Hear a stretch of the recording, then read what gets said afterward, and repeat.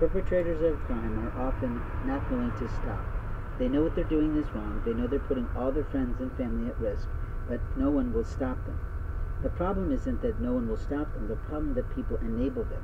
They enable to think that they're masterminds of something that they're not. And openly, the other problem is that policemen don't stop them.